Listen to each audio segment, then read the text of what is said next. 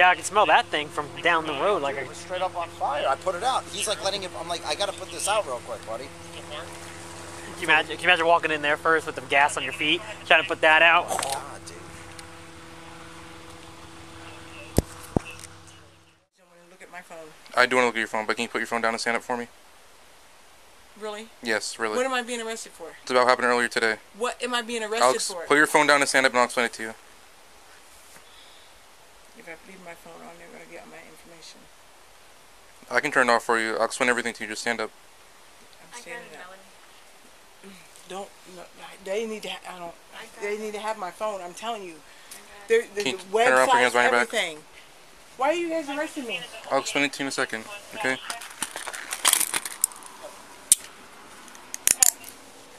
Just wait a second. The other one on. It's not about what you're saying. Just wait a second. Let him get him secured so they don't get tighter on you. We'll get I'll get everything for you. Let him do what he's got to do.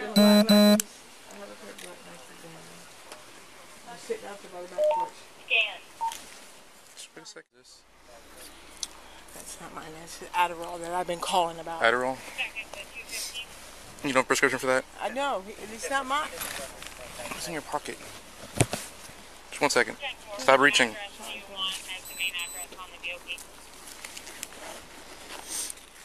you understand these rights? Yes. With these rights in mind, are you willing to talk to me? No? No, I've been trying to talk to you guys for 4 days. And y'all aren't listening to me.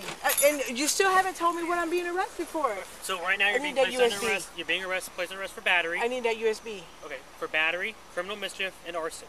Capital. Okay. Yeah. All right. And violation for probation. Okay. Check my GPS. And then maybe whatever this stuff is. So she's on probation. Oh, okay. So you got VOP.